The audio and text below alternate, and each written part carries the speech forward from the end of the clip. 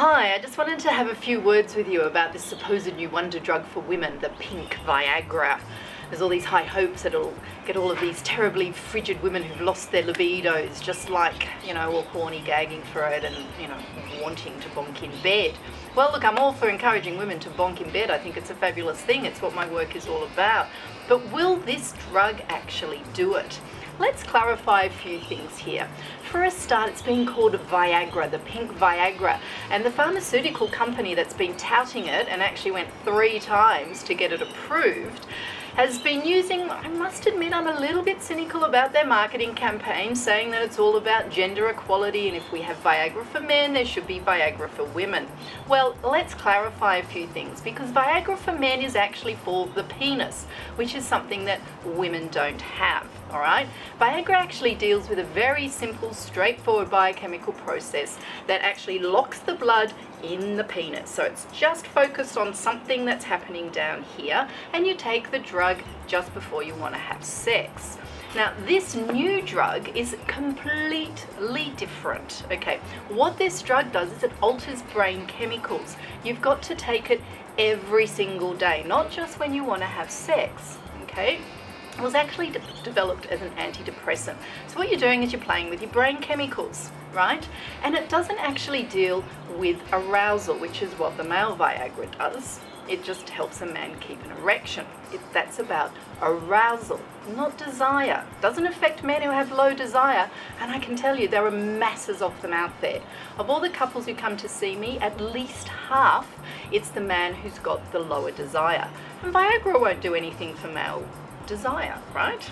Now, this drug, the new one that affects the brain chemicals, that's not about arousal, that's about desire too. It's supposed to help women want to have sex, because apparently there's this real big problem out there that women aren't wanting to have sex, despite the best efforts of their husbands to roll over and squeeze their nipples and say, "How about it, love?" You know what? The women aren't wanting to have sex. Isn't that a strange thing?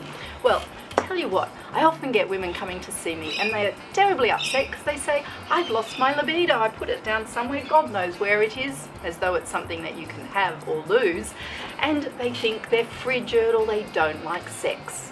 So the first thing I always say to them is, "Well, tell me about your sex life." And so they do. And my response inevitably is, no, you're not frigid, you're actually bored.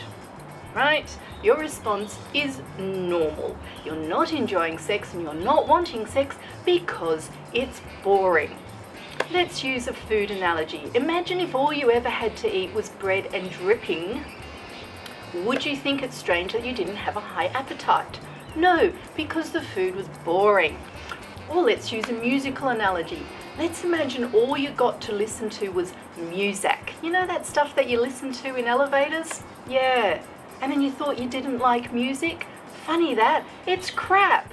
So if a woman's sex life is crap, she's not going to want it.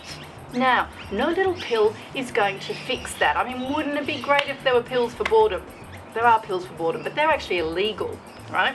And in fact, the clinical studies of this new pink Viagra for women was amazingly effective, because on the volunteer studies, it actually increased the amount of sexual encounters from 2 per month to 3 per month.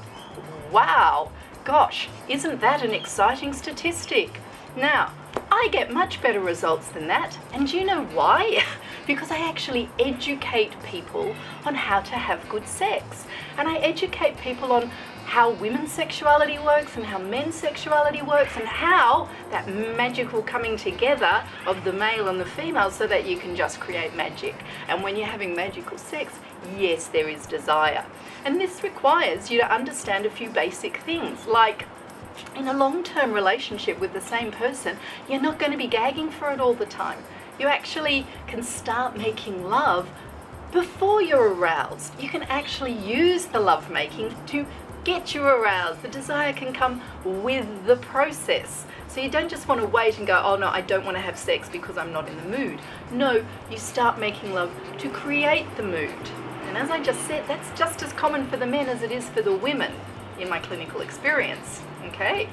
So if you really want to enhance a woman's desire, rather than just popping a pill every single day and wondering what that might be doing to your brain chemicals, why don't you actually learn how to make love? And why don't you learn how to understand about female sexuality and male sexuality and your own individual sexuality? What works for you, what doesn't?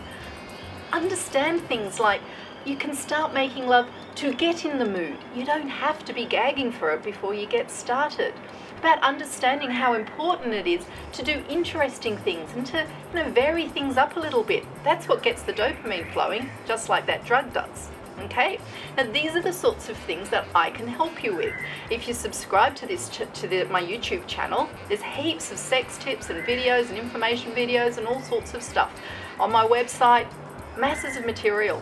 You see, we just don't understand in this society how sex works, and so we try and fix things with a pill rather than actually understanding how beautiful it is. It's like food, it's like music. Once you understand how to cook, once you understand how to make music, then you do beautiful things. And I actually believe that making love is like that. It's not a quick fix thing. Yeah? Take the time to understand and enjoy and make beautiful love, and hey, let's make the world happy. You can all go out, enjoy, play.